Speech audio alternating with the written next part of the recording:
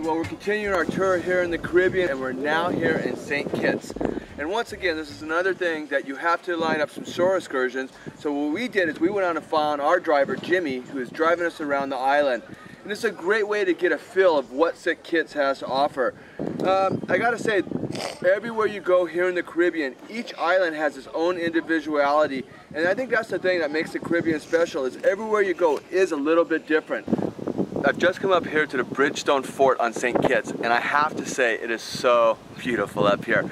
This view that I have around me, the Atlantic Ocean heading into the Caribbean Sea, the Green Mountain Range here, St. Nivens in the distance, and this fort. This is the history at its finest here in the Caribbean. And believe me when I tell you, this is absolutely stunning up here. This is definitely one of the must-sees of the Caribbean, is this fort. It gives you a feel and a flavor of the colonial history that has taken place in these islands over the last couple of centuries. And I think that's something of the unknown of the Caribbean, is that not enough people know the history of these islands. They've been dominated by the Dutch, by the French, by the British, and now they've all become independent countries.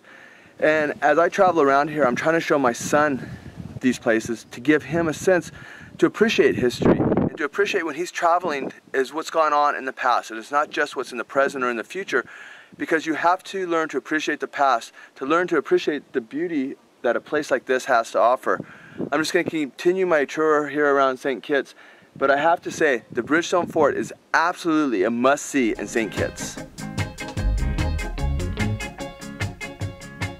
I'm taking my cruise around St. Kitts, and I'm now in Bastia, and this is the capital of St. Kitts. And the problem that you're going to find when you come here, for most tourists, they are not going to come out and explore these streets. But if you want to get a true flavor of what a Caribbean island is like, you need to walk the streets. You need to get out and explore. And here in Bastia, it's a great place to come.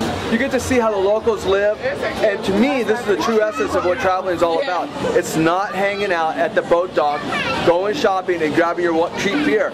It's about coming out here and exploring these streets and seeing how the people of St. Kitts live. Because if you don't do this, you will never get the true flavor of what a Caribbean island is like.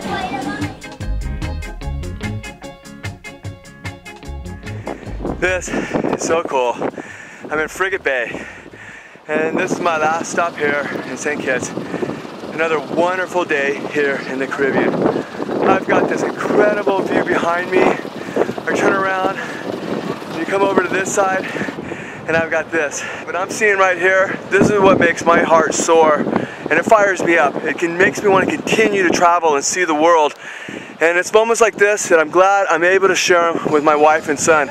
I travel a lot by myself, but there's nothing like being able to share a magical moment like this with someone you care about. It's a great memory to take home with us, and it's something we're going to look back when I'm making all these videos, and we're all going to have smiles on our faces. Travel on.